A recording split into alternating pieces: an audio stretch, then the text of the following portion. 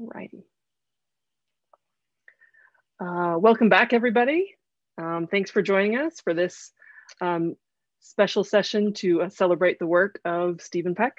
My name is Melissa Leilani Larson. I am the incoming president of the Association for Mormon Letters, and I'm really excited to be part of this conference and to talk about some really great literature and writers with you today. I'm going to turn the time over to our panel moderator, Kylie Turley, and enjoy. Oh, I'll say really quickly too, that if you have any questions or comments for the panel, please put them in the chat, and I will be sharing those as they come through with the panel. Thanks very much. So we are excited to be here today. This is going to be a great discussion, I'm sure. I am personally excited to be here. I just think the world of Steve Peck and his writing, I've taught it for a number of years in my class. I have made the mistake of teaching his creative nonfiction with his fiction, and students have a hard time differentiating between the two, no matter how well I label them. We're actually going to begin with a recording from Rosalind Welch. Rosalind Welch is an independent scholar working in Latter-day Saint literature, scripture, and theology. She holds a PhD in early modern English literature from the University of California at San Diego. She's the author of Ether, A Brief Theological Introduction. Her work has also appeared in BYU Studies, Dialogue Element, Journal of Book of Mormon Studies Review, and other journals and edited volumes. She lives in St. Louis, Missouri, with her husband and 4 children. And we are sad that she couldn't be here with us in person over Zoom, but we're glad that she recorded her presentation beforehand. So I will go ahead and share my screen and play her presentation.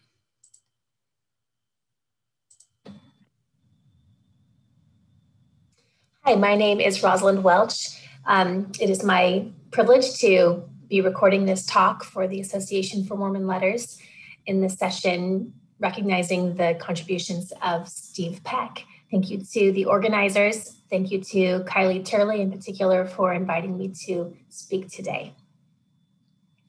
Join me aboard a cosmic ark, cruising the multiverse from cosmos to cosmos in search of Mormonism. We're not looking for Mormonism as it is here and now, or as it was, or as it will be. We're looking for what it could be, or better, what it could do in every and any world. What could Mormonism do in a world without Christendom, for instance? Or what could Mormonism accomplish in a society without symbolic language? What are Mormonism's powers in a universe with no Homo sapiens? Taken together, the answers to these questions and 1,000 more, remember, we're on an ark cruising the multiverse, constitute the virtual body of Mormonism. The powers attendant upon Mormonism as a complex assemblage of forms, narratives, and energies. From the top of our ark, we release doves that fly off in search of that virtual body. They return with leafy branches, new discoveries of the powers intrinsic to, though often latent within, Mormonism. Very often these doves are works of speculative fiction or narrative. It's my thesis today that Stephen Peck is our premier writer of the Mormon virtual.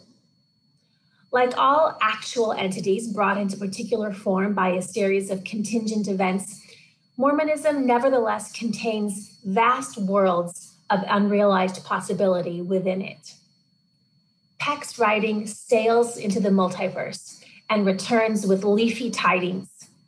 Oh, Horatio, there are more things in heaven and earth, etc.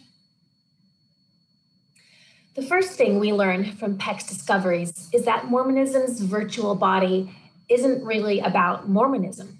It's about the cosmos itself. Today, I'll briefly summarize 4 of the discoveries retrieved by Peck's work, discoveries about the universe, the multiverse, revealed by the stories and tools of our theology. In the interest of time, I'll leave it to you to flesh out the theological and literary connections. So number one, matter is vibrant, to borrow the title of a wonderful book by Jane Bennett. Matter vibrates, quite literally. But beyond that, matter is vibrant in as much as it is intrinsically active and responsive, generative, and free in certain senses. This discovery is incompatible with views of matter as inert at best and corrupt at worst, mere stuff in need of the discipline of an ideal form. Rather, vibrant materialism gives us a world that is open, unfolding, and iterative, giving itself to creation and recreation. It is this capacity of matter that is harnessed in Gilda Trillem's experimental novels, which are composed simply of long lists of juxtaposed substances and objects that nevertheless generate tremendous action, energy, emotion, and suspense. Number two, life unlocks matter. Peck's materialism focuses singularly on biological life. Biological life claims pride of place because among the various arrangements and formations of matter constituting the universe, life possesses an unparalleled ability to unlock matter's own virtual powers. Latent in matter is an intrinsic capacity for forming novel alliances and generating emergent features. Life harnesses this power to produce ever more intricate and detailed organic forms in a process of ongoing progression we call evolution. Evolution is teleological in the sense that it works to solve local problems that challenge organisms, but it remains generally open and undetermined. Peck's writing is never better than in his thick description of evolved ecologies, which in their networked complexity instantiate deep time while opening to the emergence of the future. Note that evolved ecologies may be social as well as organic. One of his best accounts of evolution, to my mind, is the description of Gilda Trillem's world-famous badminton stroke, the Trillem lift. Number three, agency grows up to be love. Among the powers that life calls forth from the virtual dimension of matter is agency. Agency is what allows an organism to organize itself towards some telos or purpose, most fundamentally to obtain and regulate energy. When agency evolves sufficient complexity and scope, it can draw actors together in federations of mutuality and care. We then recognize it as love. Agency is thus fully immanent, distributed through the material networks within and among agents, material in the sense that it resides in bodies, which themselves are networked assemblages. Peck's disgusting yet moving account of Gilda Trillem's nourishment on rat vomit illustrates this expansion of agency from the basic food-seeking behavior of individual organisms into ethically complex, self-sacrificial love that binds many creatures together. Finally, number four, God evolves. The highest manifestation of complex agency and love is God. Peck's fiction shows us Mormonism's power to imagine evolved divinity, fully material gods entangled in space-time. We see God as an entity both acting and being acted upon, whose telos or purpose, whose work and glory, as we might put it, is to glorify others. God fosters other agents' collaboration with time and matter to realize new horizons of the virtual, in particular, powers that enable relationality. God, as an emergent actor in the universe, has barely been thinkable up to this moment in time. It is only just beginning to emerge from the plane of the virtual into the realm of the actual. Mormonism may be an indispensable midwife to this emerging God. In this vein, Peck gives us Gilda's gorgeous evolution into the shepherdess and goddess of the rat choirs, not because they worshiped her, but because she helped them. Yesterday, I sat on a riverbank with my daughter. I felt an ant crawling up my thigh, and I brushed her off with a quick movement. The ant must have been injured by my hand because she moved haltingly across the hot sand. A tiger beetle, its impressive carapace striped with bronze, approached and began attacking the ant. The beetle lunged repeatedly, weakening her, and then it took the ant between its jaws as she struggled for long moments. Finally, in an instant, the ant was consumed. The beetle then carefully searched for and ingested each of the ant's legs and antennae, which had been severed in the struggle. I watched this drama play out with Peckian eyes, and I saw the cosmos in a grain of sand. I understood the beetle to be exercising a form of purposive agency arising from the marvelous complexity of its biological form. I imagined the further evolution of this beetle's kind and envisioned the expansion of its powers of agency to achieve cooperation and alliance with other organisms, perhaps one day endowing it with a kind of love. I imagined beetle and ant foraging in concert on a riverbank, like the scriptural lion with the lamb, together ushering in an insect millennium. Steve Peck, tell me, who is the shepherdess of beetles?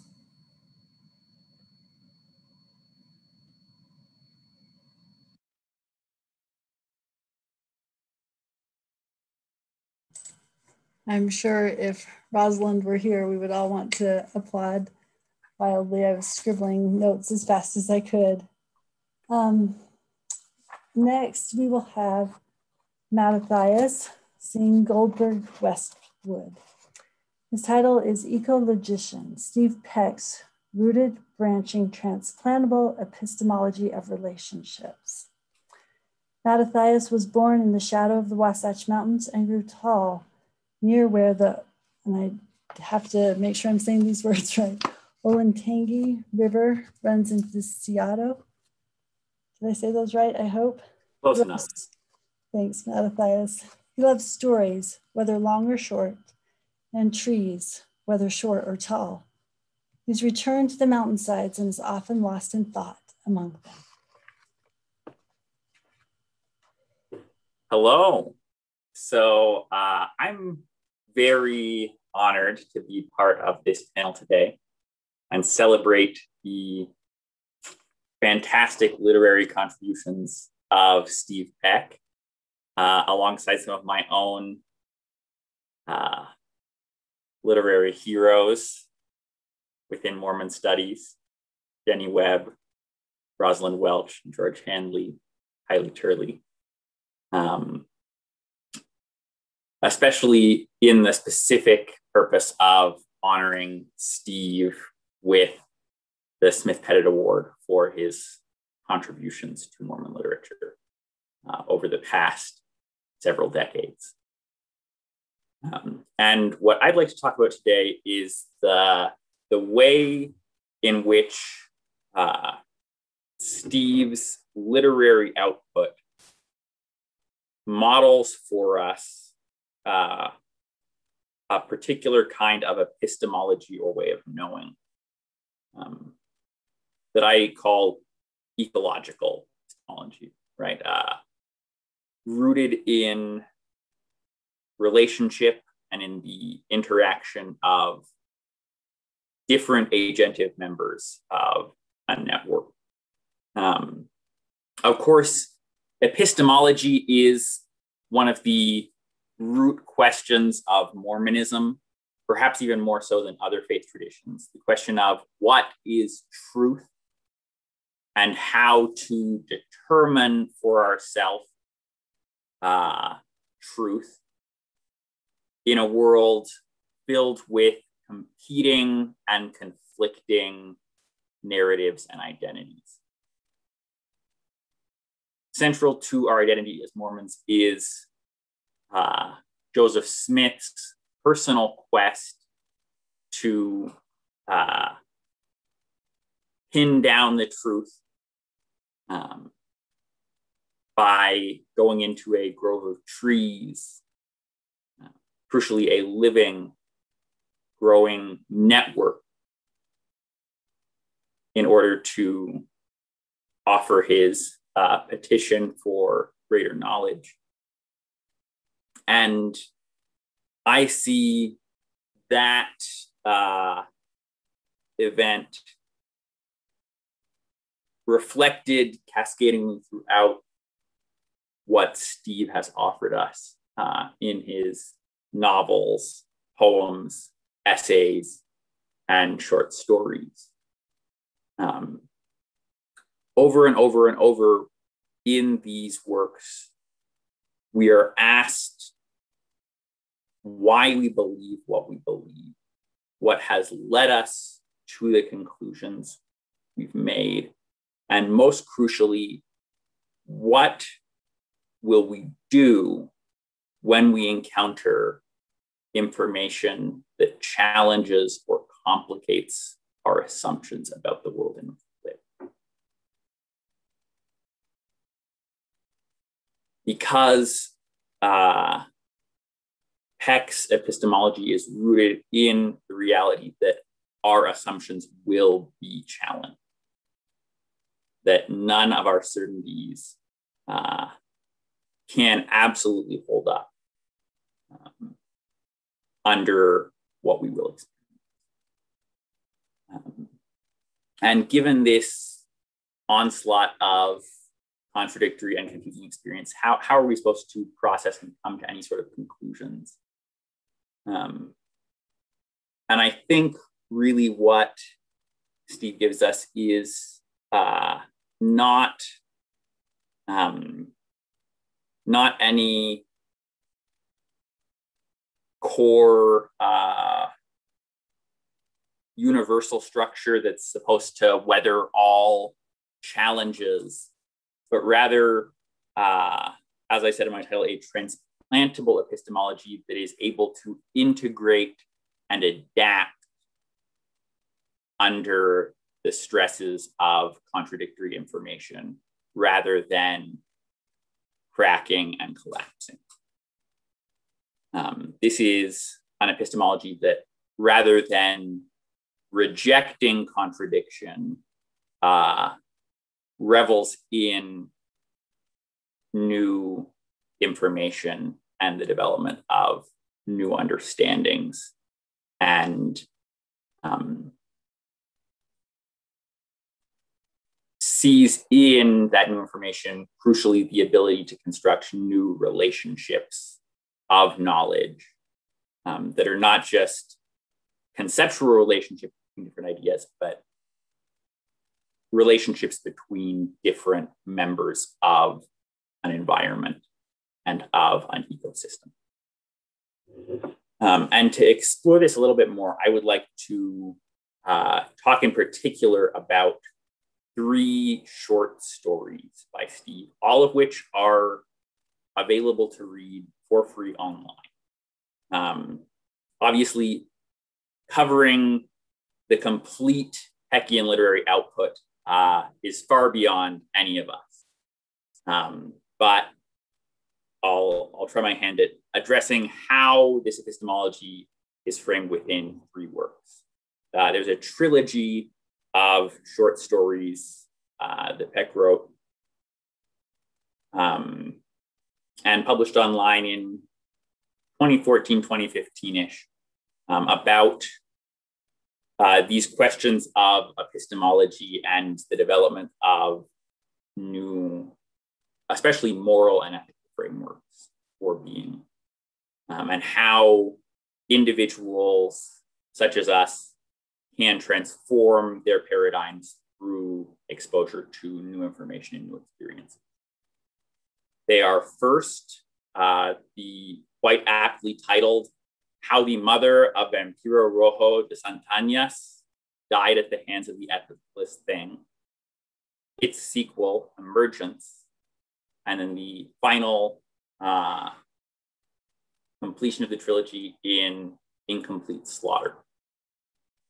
And these 3 short stories take us through a cascading set of consequences from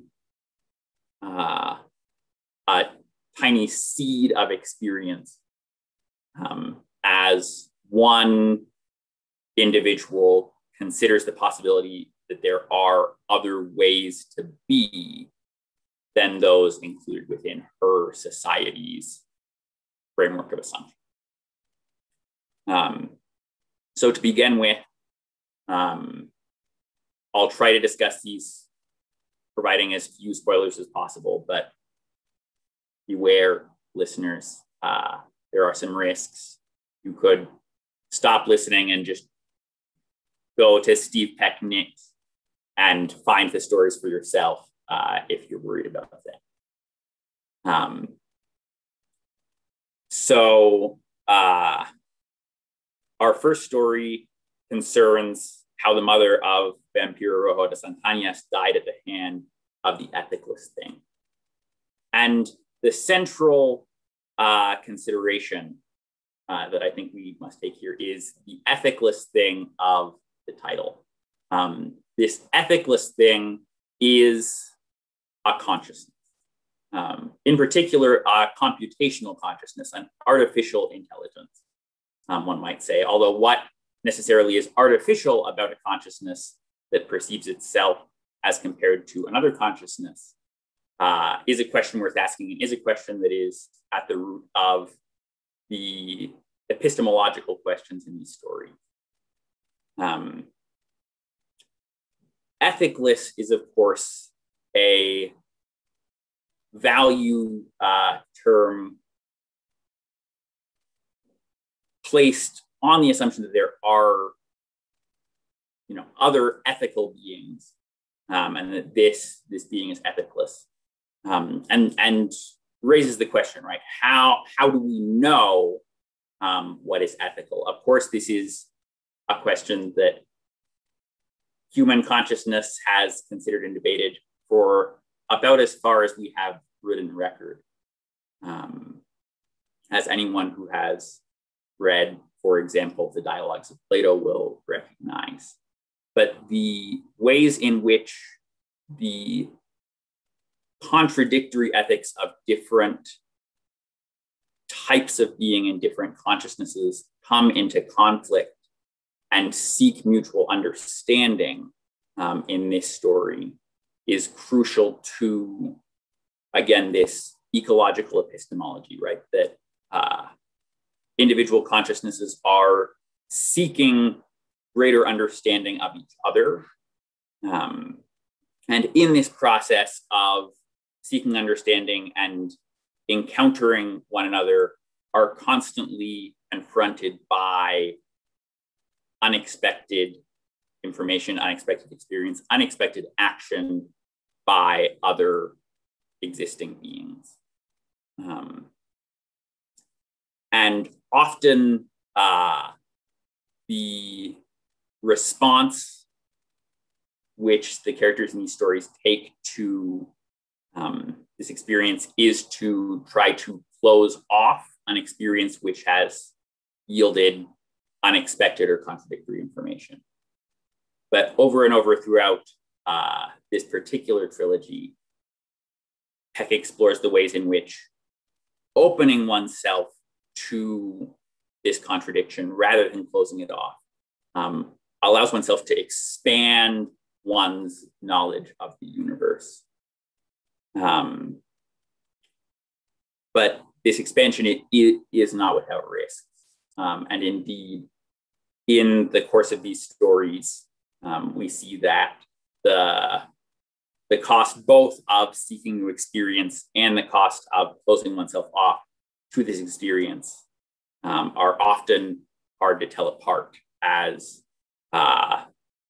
artificial intelligences and biological intelligence compete to understand each other and to make sense of their differing value frameworks for understanding their own experience. I recognize that my remarks regarding Peck's exploration of this increased consciousness and of these encounters aren't fully satisfying in the absence of the full details of the encounter and of the lived experience and ecology which Peck manages to draw in to these worlds which have sprung from his imagination. And I strongly encourage anyone listening to look to these specific stories and to consider how they call our own moral frameworks, our own ethic and ethiclessness into question, and how they might teach us how to truly know one another.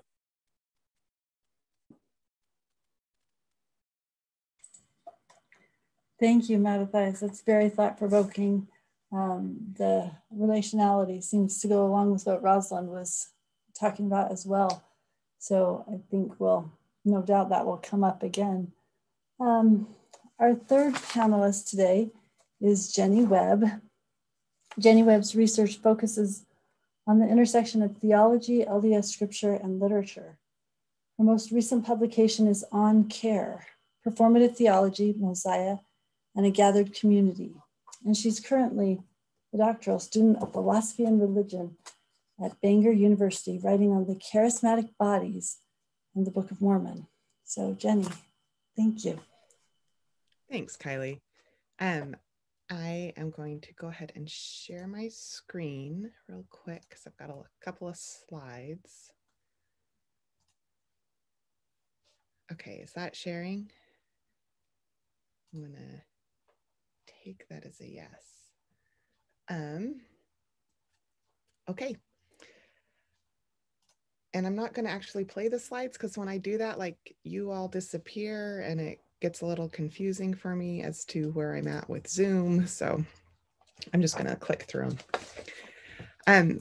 I wanted to thank Kylie for the invitation to be here today. I love Steve Peck's work, and I'm thrilled to have this opportunity to talk about it. So I have titled my remarks Prisca Sapientia and Stephen Peck's Knowledge Machine, and we'll get there as we're going through everything. So this winter, I read an engaging book by Michael Strevens, who proposes a reading of the history of the science, or a history of science, that philosophically grounds the emergence of the modern discipline in a particular kind of irrationality. And a central figure in this reading is, of course, Newton, whose interests ranged far beyond mathematics and physics into alchemy, biblical hermeneutics, prophecy, and theology. In short, Newton was interested in everything that might potentially illuminate the inner workings of the universe. Strevens details how some historians have, in light of Newton's endeavors, attributed to him a belief in the Prisca Sapientia, or ancient wisdom, a profound knowledge of the nature of things supposedly grasped by sages in ancient times and passed on elusively and allegorically by figures such as Pythagoras and Plato. To decode the wisdom takes the sensibility not only of a physicist, but also of a philosopher and a poet. Newton's writings on physics, philosophy, alchemy, and scriptural interpretation indeed seems like fingers reaching for the Prisca Sapientia in any and every possible way. So in my copy of the book, the pages in this section contain one word, which appears several times, and each time it's followed by an exclamation point. And that word is Peck.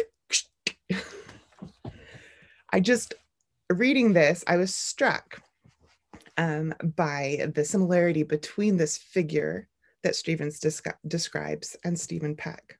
And my thoughts today center around this thesis, that what we find in the literary works of Stephen Peck evidences a man who, like Newton, also seeks the Prisca Sapientia, an ancient form of wisdom befitting the scientist slash philosopher slash poet, befitting, in other words, Stephen Peck.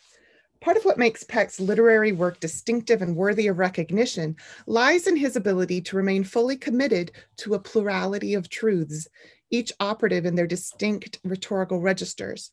Peck's work, in its breadth of both subject and form, exhibits a creative commitment to experimentation as a mode of thought and an ability to hold different and even conflicting results in harmonious tension.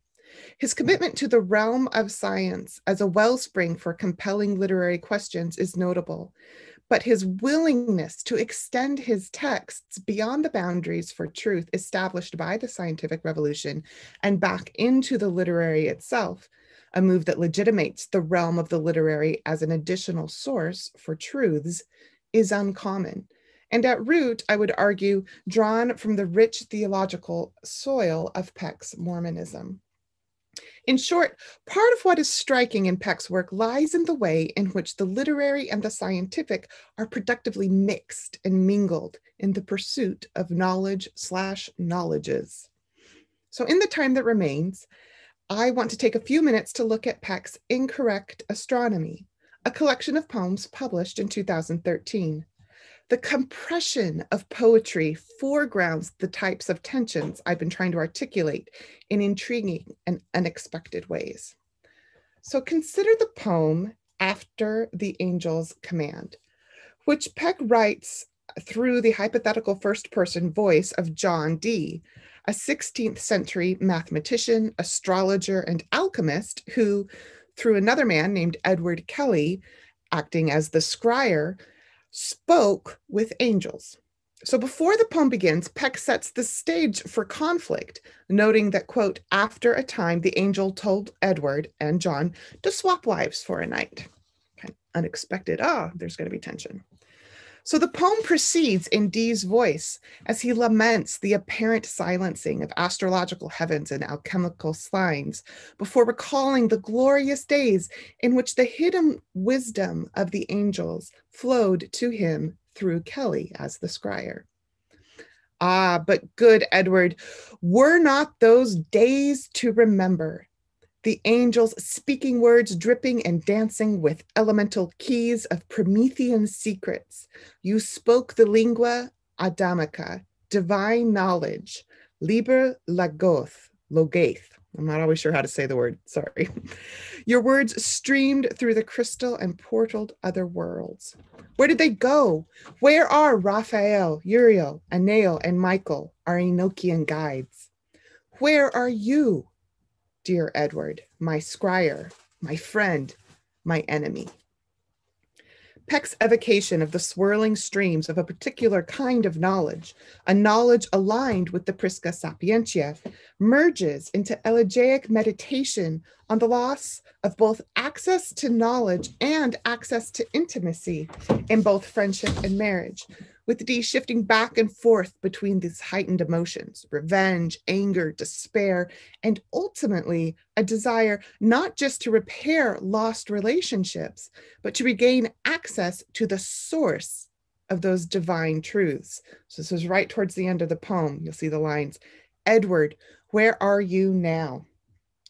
Did we ever draw forth gold from alchemical fire? I don't remember. The poetic construction of truth is skillfully wrought as Peck joins a past search with a search for the past itself.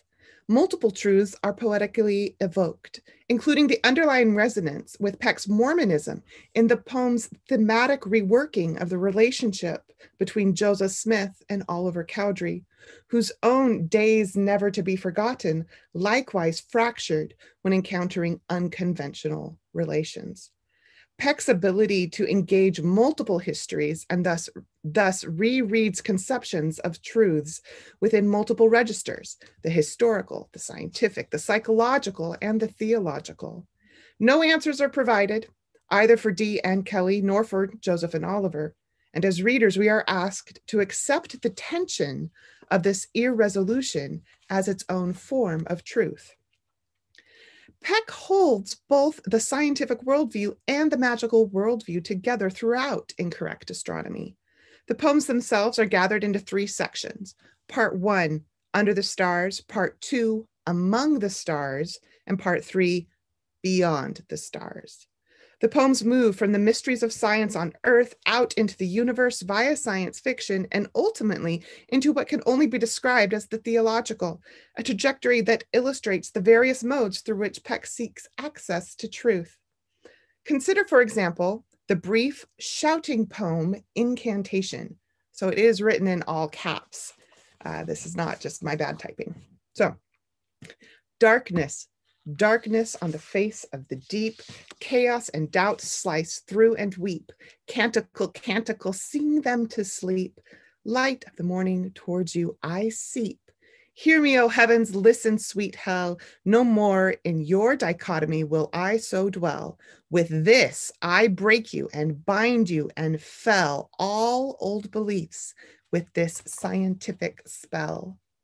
The sing-song chanting rhythm and full rhyme quartets grant Incantation a particular pre-modern innocence. These words would be equally at home in the mouths of the Weird Sisters or Mary Lennox and Dickon Sowerby, and equally powerful in either. Throughout the octet, the speaker evokes a fluid sense of oppositions, darkness and light, sleep and morning, hearing and listening, heaven and hell, breaking and binding, all culminating in the final juxtaposition between old beliefs and science. As a sign for the pre-modern, pre-enlightenment, pre-scientific worldview, the old beliefs are not, however, established as a space into which Peck wants to return. At the same time, Incantation fails to establish modern scientific rationality as the desired destination. Rather, the concept of dichotomy itself is deconstructed in the notion of the scientific spell, a concept that is, in fact, empty and void of meaning from a modern post-Enlightenment perspective. To be scientific now is to be explicitly against power structures and truths derived from a magical, enchanted worldview.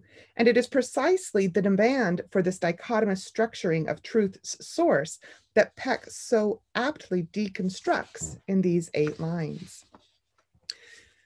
I hope in these brief readings from that the various forms of truths to which Peck's literary works give voice is beginning to take shape.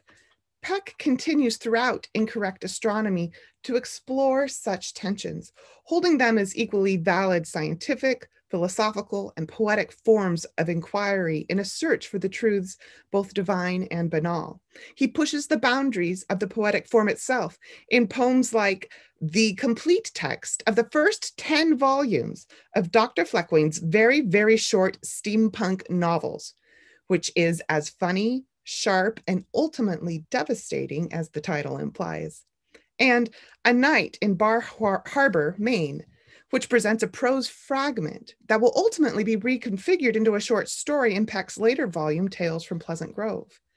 Peck's poems embody in content, theme, and form the notion of accepting anything at face value. Instead, Peck's poems consistently pursue an expanded and expansive notion of truth, knowledge, and the aesthetic, and represent the ways in which hypothetical and fragmentary can be productively and thoughtfully engaged in a post-secular disenchanted world in order to challenge notions of a universe stripped of mystery.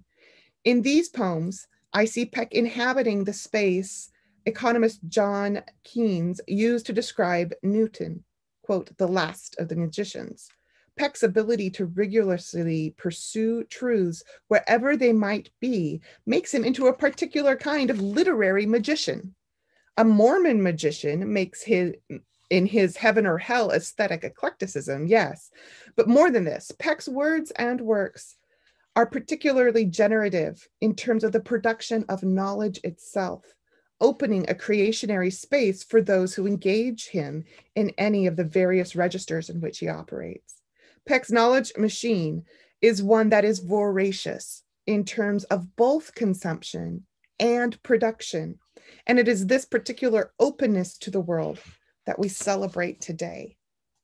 So one final poem, a brief coda here to these thoughts. Analytics. I suppose they will say it was mathematics that killed me, but they would be wrong in that. It was not mathematics, but rather the inability to remove my pencil from the paper. This inability to remove the pencil from the paper is at heart a true description of Stephen Peck's writerly condition, his mode of being. And as he searches across the universe and beyond for its secrets, I am truly grateful he's chosen to keep that pencil in hand despite the costs. Joining Stephen Peck in his explorations is a journey that I am happy to undertake again and again and again. Thank you.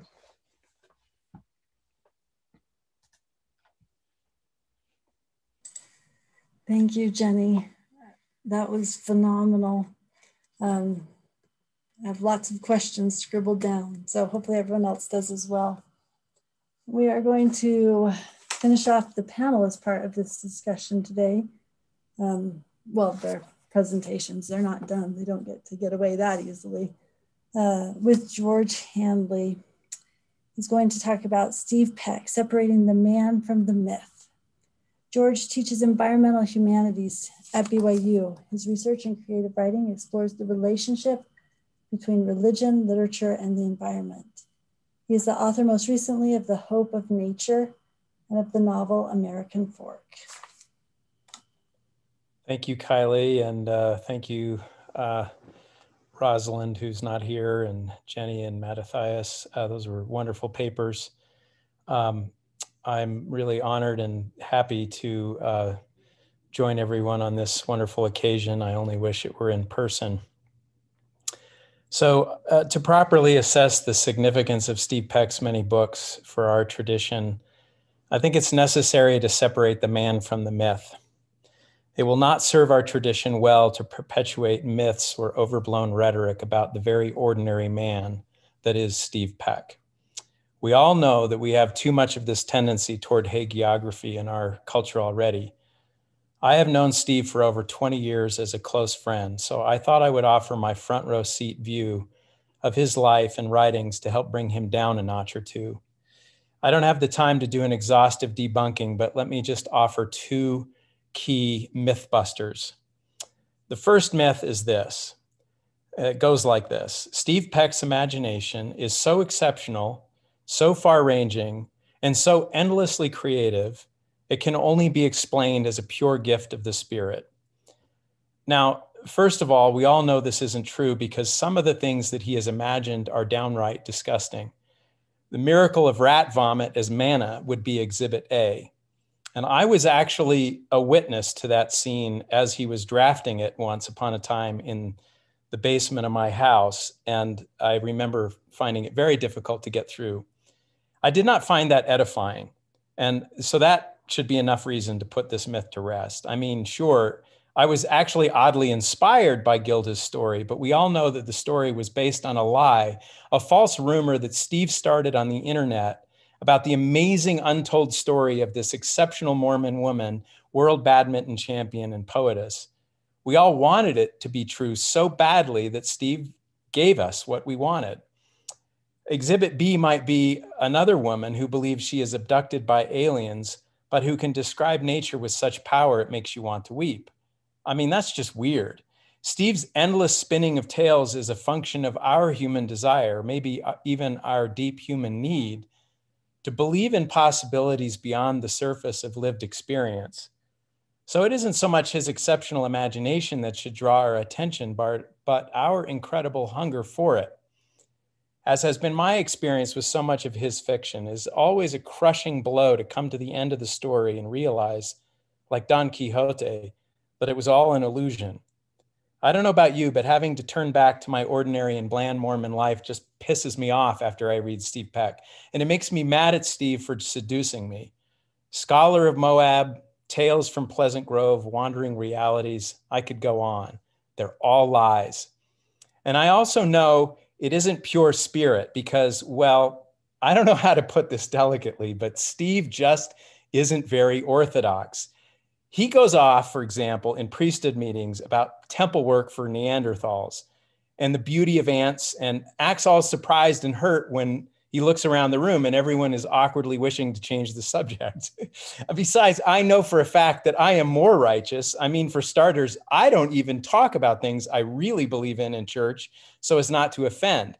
And I don't have his imagination. In fact, I have spent my life fasting and praying for his creativity, and all I end up doing is envying his. So if it isn't pure spirit, what explains his imagination? I have two theories. Mormon reality, especially in Pleasant Grove, let's be honest, is so utterly bland that only highly innovative skills of imagination are suited for survival. And BYU is so utterly corporate, so quantitatively obsessed with achievement, and so cautious that only a biologist who writes fiction worthy of promotion in the English department can remain intellectually alive. Steve has simply had to reimagine many times over the meaning of his faith and of his science in as many genres as are available at his disposal to keep them alive. His exceptional imagination is a measure of his exceptional desperation. And secondly, if you were almost killed in a car crash on your honeymoon and had to spend the rest of your life dealing with physical struggles, including apparently the worst back on the planet, and if you were later almost killed by a virus that made it into your brain and caused you to hallucinate for 2 months, before a doctor was finally able to give you a proper diagnosis and cure, you might also have an outsized imagination of the horrible and twisted ways in which reality can fool us, as well as the surprising ways in which grace and humor and goodness are nevertheless still miraculously available to us. Now, I'm not saying Steve doesn't have spiritual inspiration. I know he does. I recently heard him describe a time when he was set apart for calling while he was a lost soul in the army, and he felt an electric current through his whole body that transformed his consciousness. In fact, I would go so far as to argue that for Steve, imagination and the spirit are synonymous, or they at least have the same transformative effect on how and what we see. So if his imagination isn't the gift of pure spirit, I have to admit, despite my disgust at rat vomit, or maybe because of it, I have come to learn from Steve's fiction something about the sanctifying and atoning power of the imagination in the face of even life's most torturous twists. Whether or not it is a gift of pure spirit, it is certainly a gift. And I believe all good gifts come from God. So I guess you would have to say that Steve's mind is a gift from God. Even though it is so mired in a mucky and twisted and sometimes bland reality, it always manages to catch beauty and grace and holiness, and that gives me hope. Okay, myth number 2. It goes like this. Steve Peck's writings are so extensive, covering science, theology, philosophy, poetry, children's fiction, short and long fiction, science fiction, magical realism, and horror, he should be an arrogant SOB. The fact is, he isn't. The myth goes like this. The fact that he isn't an arrogant SOB can only be explained by a practiced, disciplined, and intentional humility.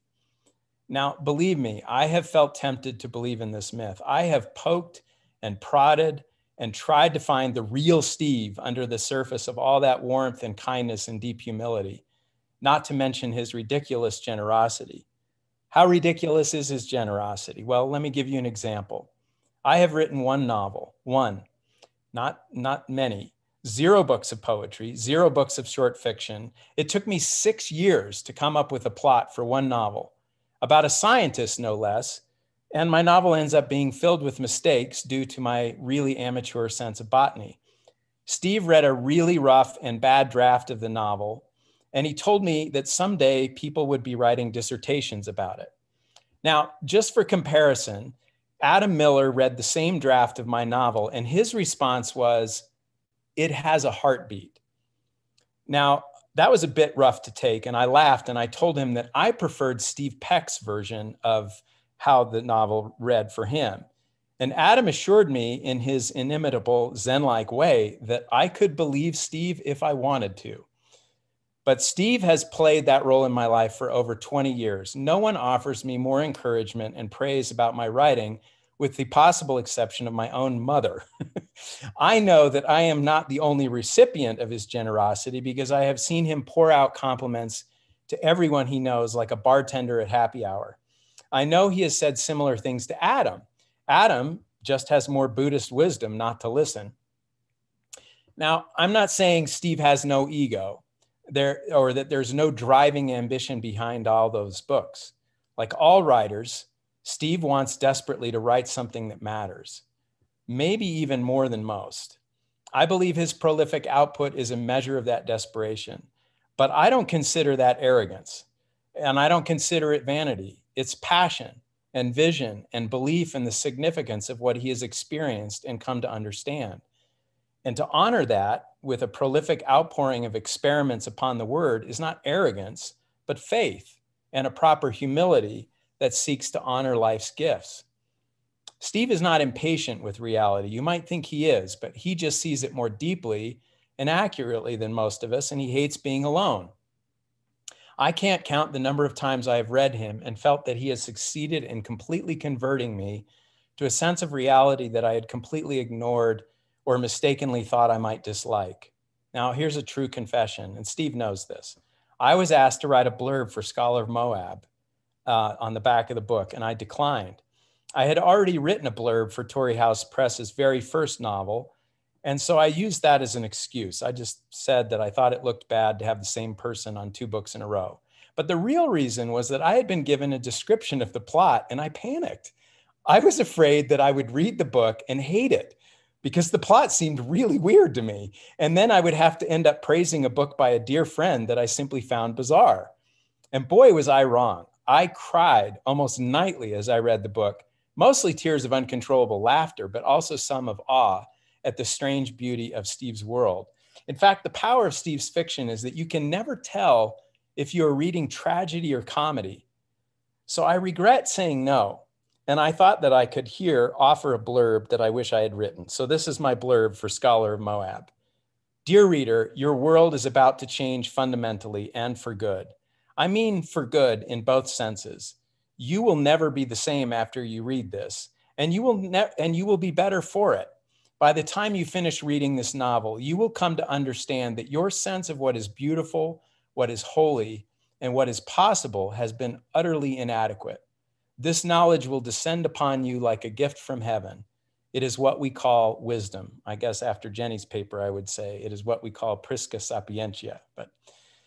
And one last debunking of the myth about Steve's humility. Like all Mormon writers, he has to deal with the injustice of an American literary establishment that cares little for Mormonism, and a Mormonism that cares little for literature. We have often complained together about this indifference. Sure, he wants fame, but not for the untold riches it brings, but for the chance to change hearts and minds. I remember one conversation when he and I decided that the only strategy was to bombard these walls of indifference with enough evidence of significance that eventually those walls would come down. Working with a writing group in my basement in about, I don't know, what was it, Steve, 2001 or so, I remember thinking prophetically to myself that Steve would someday deserve to be a household name. Few, if any, in our faith tradition are more deserving of praise for launching such a serious and sustained attack on so many different fronts on that indifference than Steve Peck. And few people, frankly, can maintain his relentless pace. I know I can't. When and if those walls come tumbling down, future writers will know whom to thank. I want to personally thank Steve for breaking me open to worlds of wonder that have forever changed the way I experience life. My career at BYU and as a writer is unimaginable without Steve Peck. He has taught me more about science and about literature and about theology than anyone I know. And even when we aren't in direct conversation, I'm always talking in my mind with Steve. I cannot adequately describe what it's like to read the work. Excuse me. This was supposed to be funny. Damn it. Okay, let me start this sentence over. I cannot adequately describe what it is like to read the work of such an essential and dear friend. But when I do, you would think that I am always aware of the man behind the curtain. But the truth is that in reading reading, Steve, the myth and the man become so blurred, they are one. Thank you. Thank you, George. That was beautiful. And I'm sure Steve is, well, Steve, you can, if you can speak, we were going to have Steve read to us a little bit, or you can take time right now and respond, whichever you would prefer.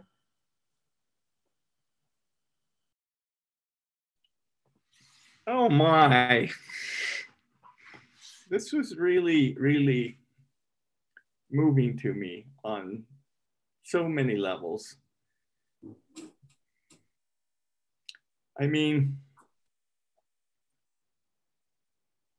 okay, George, you wrecked this now. I'm totally undone with my tears are now going.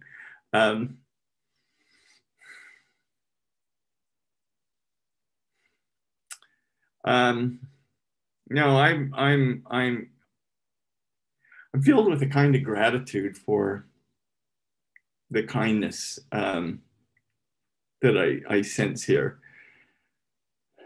Mattathias brought out some works that aren't seen very often, and I was really grateful for that. The online science fictions that I've done are,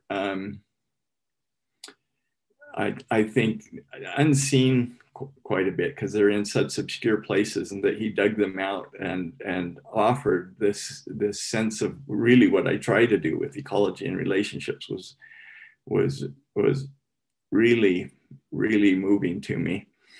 To have those recognized and recommended. And Jenny, I do not know what, I would not be a writer without Jenny. I don't think anybody knows it, but she edited Gilda Trilling and Pleasant Grove Stories. And that was a tremendous act of service. And I'm not sure I have the power, but I'm pretty sure it's close to offer you the celestial kingdom now, as, you know, like the guys who carried people across the river in the winter. It was a similar effort. If you've seen me unedited, it's really frightful. Probably much like eating rat vomit.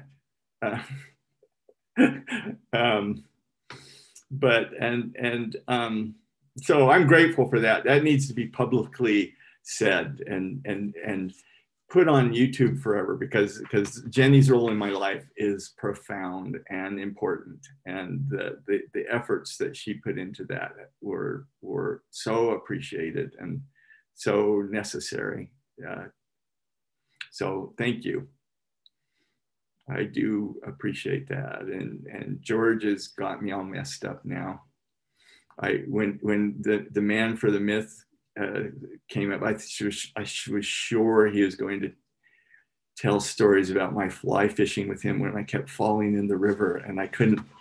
It's supposed to be on film. He was being filmed for a documentary, and I'm fishing with him, but I keep falling in, and I can't stand up, and I keep falling in, and I'll never forget George's comment. I have never seen anybody fall down so much. And so, yeah. Well, Steve, I used to make fun of you about that, but then I learned that some of your troubles stem from your accident after your honeymoon. I thought that's not fair. No, I'm just naturally clumsy. I mean, there's great truth in the inability for me to stand up and walk, and so I'm really grateful for the things you said, because it's true. Our friendship has been an important part, and if you take anything from this conversation, it's go read American Fork. It's underappreciated. It is one of the most amazing books. It covers so much territory. It's so beautiful. George's descriptions, the botany is flawless as far as I can tell. Since I'm not a botanist, I don't know who gave you that evaluation, but I didn't see those problems, and it's a wonderful of cultures. It's so they're from my panel. What you should do is take the recommendation to go read American Fork. That's the most important what thing. What I mean about his generosity, like, Steve, this is about you. Stop. No, this is my chance to promote. And I told George this story. I was at a conference in Oregon when I finished reading it. I'm standing around all these people. I mean, kind of in a little park, a little enclosed park with people walking around, and I'm just bawling. I mean, just literally bawling, and people are passing me, looking at me. It was. George, you embarrassed me. You should have warned me. You should have said that the ending's a little bit moving, and maybe you don't want to read this outside in front of others. And I blew that. And I have to say something about Kylie too. She is one of my favorite people. She is a deep thinker. Go read her Alma book. Seriously. Talk about tears. Oh my gosh. It is a wonderful, wonderful work.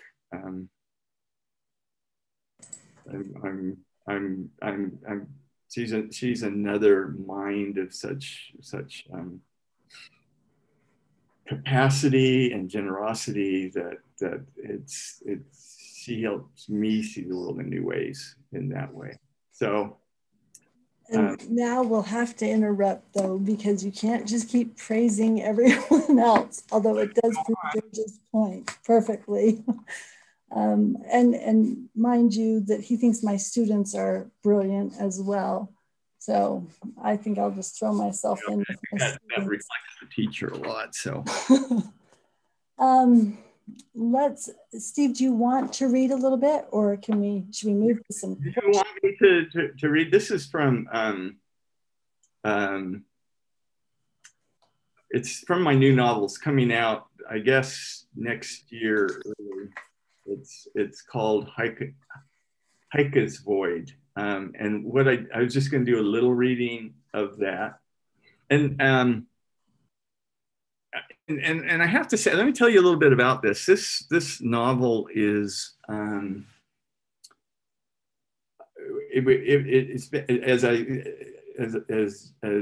George mentioned, I put this up on by common consent in little stories that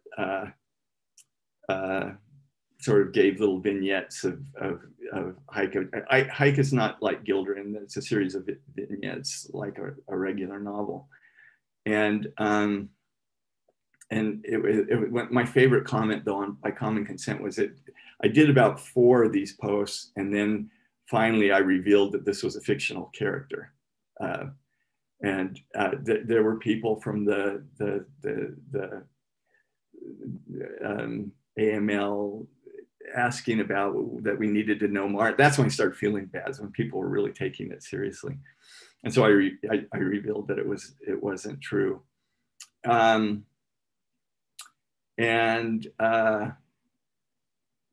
favorite comment though was somebody said, I am so disappointed in by common consent for pulling the wool over our eyes. And then he or she said, when I go to the internet, I expect to find truth. And I remember thinking, oh dear, this is going to be trouble. And so this novel, it almost died. I had written it, and I was I'd actually kind of abandoned it because something was wrong with it, and I couldn't figure it out. And I was at the Maxwell Institute meeting, and Becky Rosler asked me what I was writing, and I said, well, I got this novel, but I'm not sure I'm going to pursue it. And she said, well, send it to me. And I said, okay. And I sent it to her, and she came back and she said, well, first, the ending really sucks. And that's the kind of advice I really need. And then she said, the Nephi you've pictured here is 2-dimensional. Nephi is one of the main characters of the novel. And she said, it doesn't work at all. And this for me has been my life experience in how much I rely on a community of other writers to make my things better. And without that, I wouldn't be here. So I've got to express gratitude. I've had friends and writing groups. I've been in writing groups since I was a graduate student who have really built. And I just want to add that there is a whole community that has surrounded me and helped me and blessed my life in ways that I can't really express my gratitude over the course of my entire writing career. So I'm playing into George's myth here about being generous. I'm not really that generous. Maybe I should spend a few minutes talking about the people who thwarted me and who attempted to destroy me and worked against my interests in ways, because it really has been the Steve Peck of myth really is a community effort. I mean, this is the truth of the matter. So thank you all who have helped me. So should I read a little bit? I have PowerPoints. So this is unusual. I'm not going to read a big section. I'm going to read little pieces of the first half of the book, just to give you a sense. I know that's really weird, but let's see if this works. My students always are stuck with me trying to share my screen, and it just kind of breaks down all the time. Okay. Oh, I don't think I have permission. I think I might need somebody to tell me that I'm authorized. I've got bona fide credentials to do this.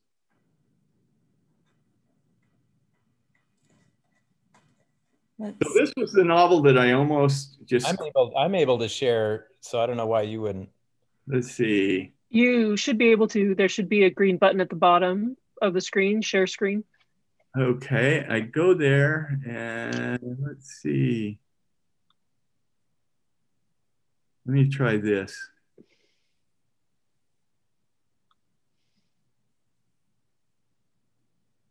I guess I have never given Zoom permission to share my screen, which is odd because I've been teaching with it.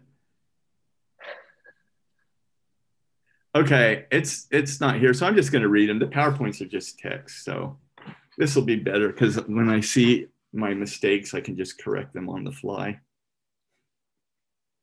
Okay, so this is Hike is Void. The opening thing gives some dates for some things that come into the novel. So electroconvulsive therapy, first tried 1938. Third major epidemic of sleeping sickness transmitted by tsetse flies begins in 1970. 26th Amendment, lowering the draft age to 18, June 1971. The Baader-Meinhof bombing of Frankfurt Officers Club, May 1972. One man was killed in that, and that was my mom's cousin, actually. So this has got a little relevance. The fall of Saigon, April 1975. New York Times first mentions AIDS epidemic, 1982. I Want to Know What Love Is released by Foreigner in November 1984. And Monticello, Utah Temple is dedicated in July 1998. So here's the first one. These are our consecutive chapters, each little paragraph I read. So I'm not reading one long text, which might be better, but a bunch of little ones. There are those God hates. He just does. It is as inexplicable as his love. He hates them passionately and with all his heart, which is an immense heart, loaded with both spaciousness and transcendence and the closeness of infinite eminence. So this hatred is not just large and pure, is as large and pure as can be imagined, or frankly, more than can be imagined, the Platonic form of hate. Next chapter, Hike is Void. He laid back just a second, fell into a dream or vision. He was still there, sitting on the bank of the dry stream, but the little river was filled with water. Above the moonlit water hovered a heavenly being. It was the angel Nephi from the Book of Mormon. Arrow was somehow able to intuit. Arrow was somehow able to intuit. Nephi, why not Moroni, the same who appeared to Joseph Smith and showed him where the Book of Mormon plates were hidden? Well, Nephi would have to do a little disappointing, actually, Arrow thought, like he was getting sort of a second-rate angel. Next chapter. The angel Nephi watched as Arrow clambered after the hedgehog. He shook his glorified head in sorrow as he watched him tumble, slide down the hill in a frantic, exuberant display of drug-infused joy. Nephi did not feel angelic. He sat down in the gully on a large rock and put his face in his hands. Next chapter. Heike is now far away from her parked car. The sun is high and starting to descend towards the west. The sky is deep blue and she knows she must start back. She sits now on a log, a tree long ago fallen, and Greorg licks her hand, reminding her that he is there with her. She is calmer now. She thinks about Paul without panic. She remembers his face, his caress. Absent-mindedly, she strokes Georg's head, and she thinks about how when it came down to it, she could not kill the woman. Next chapter. Elder Holmberg is on his knees pleading with the Lord. He is in agony, having just set apart a new stake president for the Bluff stake. It went down like this. He made a decision between Monticello and Bluff that he would set apart Bishop Jimmy Wendell. He was a good man. He ran the Purina feed store and knew most of the community pretty well, especially on the farming and ranching side of things. Next chapter.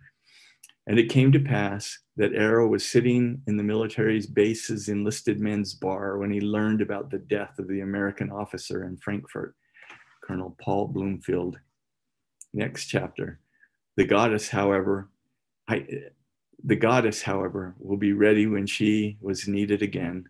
Heike is loved by God, who hopes to make her a blessing to many. She was broken, though, and still needs help. She is dangerous and vulnerable right now. Next chapter. Are you all right? Almaloon said, placing his hand on his shoulder. He looked at his secretary as if seeing him for the first time, stared for a moment, and then patted the hand on his shoulder. He sighed. Brother Loon, he sighed. Brother Loon, I can't get it out of my head. Something is wrong. The spirit isn't happy with me. What's bothering you, Elder? It's that blanding business. I'm not sure the Lord wanted me to do down there. What the Lord wanted me to do down there, it still feels out of kilter. Next chapter. The goddess Asila screamed when she saw the vicious wound. She reached down and touched the hole in his torso with her fingers. She sensed his life ebbing away. His eternal spirit was ready to depart the broken mortal body. She had failed. This was her fault, a botched responsibility she could not bear. Next chapter, her brain had committed her to the shot and she was already pulling the trigger when she registered movement in the hole, but it was too late. The bullet was on its way already and she could not change her mind and communicate it to her finger in time to change the fated trajectory. Before the kick had thrown off her view in the hole through the scope, she saw an explosion of feathers in and about the bowl hole. Next chapter. Is he alive?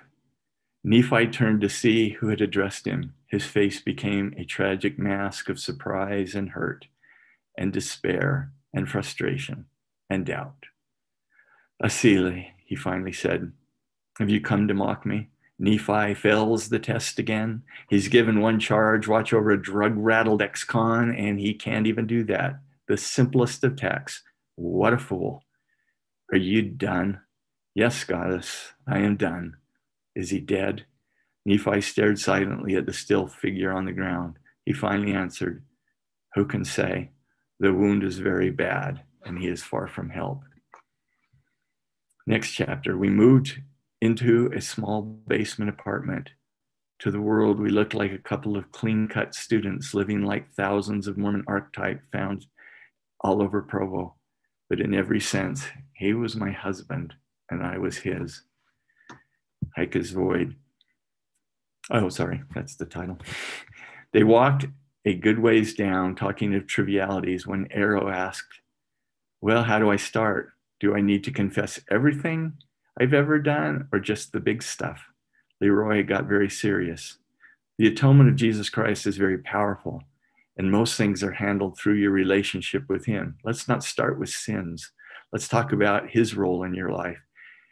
If this is to be a proper confession, I want to understand why it matters, why you think this will do any good. Do you have faith in Christ can heal you? The question seemed to surprise Arrow. He walked in silence for a while and then said, next chapter. Alma Loon literally picked up and carried the aged apostle like a bride. He followed Arrow and Leroy through the sage up the incline to the slit in the canyon wall, a high ceiling cave offering shelter. The others followed behind, sagging in the relentless downpour and keeping close together because of the poor visibility. Lightning was flashing every few seconds, and the roll and boom of thunder was relentless. And so into the next chapter. So into the rain, Heike and Arrow resolutely marched. For a march of sorts it was, both hunched over their feet, making red divots in the saturated soil with every step, sliding from time to time as they made their way up the valley, trying to keep well above the torrent splashing and thundering below them in a flash flood of such violence that only a few earthly souls have seen the earth in its unmasked sublime rage. So wild and chaotic, you can never tell anyone about the experience without resorting to overused words that in no practical sense capture the noise echoing from that turbulent water in a fervor of elemental madness as forces, manic and frenzied, tossed boulders, fragments of sandstone peeling and crumbling off the canyon rock wall until after eons, they slowly slid to the bottom of the valley to now lie in the pillaging creek as the storm unleashed its seething water. Easily pried, titanic slabs of sandstone slide loose from the sediment, cementing these rocks from their static moorings, freeing them to be lifted and set adrift into the chaos as if they were leaves flitting helter-skelter in a blusterous wind. So that's the first, there's two parts to the novel, and that is the first part. Thank you. We're all excited to read the rest of it. I thought I would ask our panelists today. I was reading it a little before we started, and I read this statement by John the Hero saying, a short story is a writer's way of thinking through experience. Journalism aims at accuracy, but fiction's aim is truth. The writer distorts reality in the interest of a larger truth. And I was wondering how well, I think it applies to what Steve writes. And Steve, you can comment on this as well. Journalism aims at accuracy, but fiction's aim is truth. The writer distorts reality in the interest of a larger truth. Do you feel like that's what you read in Steve Peck, to the panelists or to Steve? Do you feel like you're aiming at truth, even if it means distorting reality? Do you want me to start? I think so. It's interesting. I often tell my students, and they never believe it, but I tell them there's more truth in fiction than there is in science. And I think I believe that. And so I'm much more, I get discouraged with the sort of popular tendency to view science as the final arbiter of truth. From my perspective, I mean, I'm deeply embedded in science. I love science. I mean, I'm not disparaging science, but the truths of science in some ways are so small and trivial and so focused. And I think that there are bigger truths that matter. And I think that's what I'm getting at when I say that there's more truth in fiction than in science. I was going to just comment on the fact that I think I've always had a little bit of suspicion toward writers where I feel like they're being too cute and inventive, that there's like too much twisting and turning of reality. So dispositionally, I don't actually typically read the kind of fiction that Steve writes, actually. And that's maybe sort of why I was teasing myself in my reaction, because I don't know, I remember if it was Steve or the editor who had given me a description of the plot. And I was like, what? Of Scholar Moab, and I just thought that just sounds way out there, So there's like a very conservative, I don't know if it's cautious sort of disposition in me that tends to be suspicious or like I don't want to be pulled along when something feels like it's not documentable, if it's not realistic enough that it resonates with my lived experience. But for some reason, Steve just always pulls it off. I mean, it just feels like to me that the innovative, creative side of his writing, where he can make you feel like walking in the mountains above Pleasant Grove, is a mystical experience with disembodied spirits, or whatever it is. I actually can't. I mean, I end up not being able to be in a place like the mountains above Pleasant Grove, which are incredible, or down in Moab, and not feel like there's, Steve's now reshaped that world for me so that I anticipate sort of seeing, what he's created. So I have not really been able to put my finger on why Steve pulls it off for me. I think maybe a clue is, and I've struggled with this also with science fiction, and I don't find this in Steve's writing, but sometimes fiction that pushes the boundaries of the real starts to lose sight of the human. Like the characters don't feel as fully human to me. They seem like they're types. And Steve never cheats that way. I mean, every single one of his characters, you just fall in love with them. And I think it's because they're portrayed with such authenticity and such tenderness that even though their lives are absurd or their plot lines are absurd in some sense, they're totally, approachable, accessible, tangible, real people to me. And that's really what I think is an exceptional accomplishment among many in his writing. Jenny?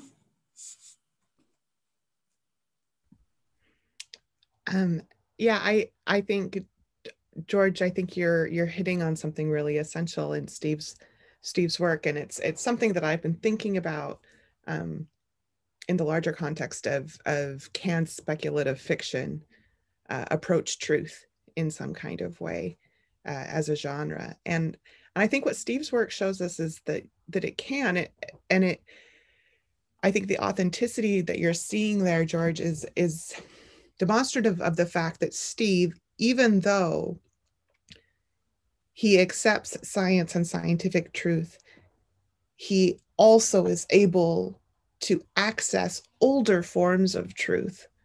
Back when something could be true if the philosophical argument was sound, and then that would be enough to establish that the truth. His literature exhibits an expanded notion of truth. And it's not that he dismisses scientific truth, but and this is what I see as this really Mormon impulse. It's that he says, the science is true, the literature is true, the philosophy is true. Like, he wants it all, and that's why I turn to the term voracious when it comes to Steve Peck, both in terms of again, like what he's consuming and what he's producing. It's he wants everything, and he doesn't want it to be inaccessible just because he happens to have been born at a time where scientific, rational, objective truth is the gold standard. So, Mattathias, do you have a I think another 2-minute response? I think another key aspect of this, I definitely agree that there's something that rings really solid and true in even Stephen Peck's most strung out absurdist speculative works. And I think the ways in which they always have these dense networks of relationships internally. And also one of the things that I think so the quote you read said something about how the author distorts reality to capture truth. And I think part of what Steve is doing and part of why his work is so valuable to us is he points us to the ways in which we already distort reality in order to make it more comprehensible, more rational, more reasonable, more to fit better within the confines of our assumptions, right? All of our prejudices and all of our, fitting things into pre-formatted categories, and all of our tendency to reject information that challenges or contradicts our existing worldview, and puts that on display, but in a way that by revealing that in his characters, he sort of disarms it for us and says, okay, like, yes, this is what you want to be true. This is what you're trying to construct, but like, wouldn't it be wonderful to be willing to open yourself to something beyond your current framework? Don't you want to be able to encounter something that is outside of your current framework of the possible and admit that it's real? And he does that using tools of the surreal and of science fiction and of magic and of other things, but they get at real experiences that we have where we encounter things that are beyond our own explanatory power.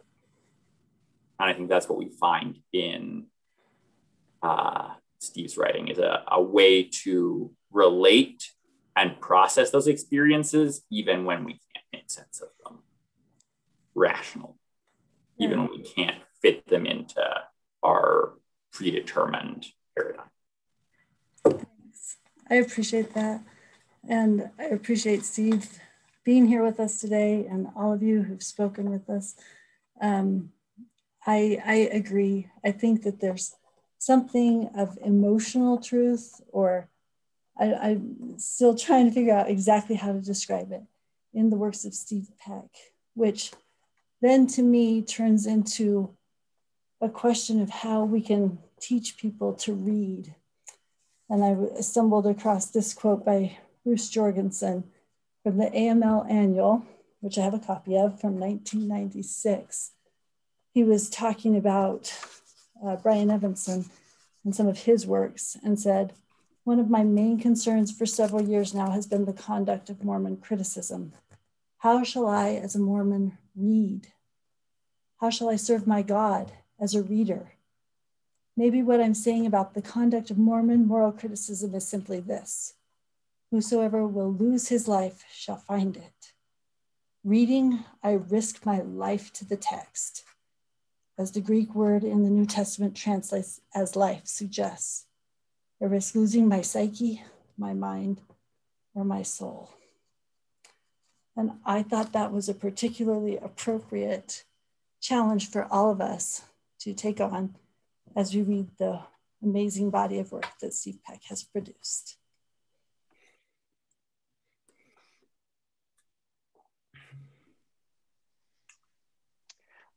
Thanks so much. Oh, I'm sorry, Steve, go ahead. I was just thanking everybody again. I'm so appreciative and all the things that were said. It was really great. Thank you.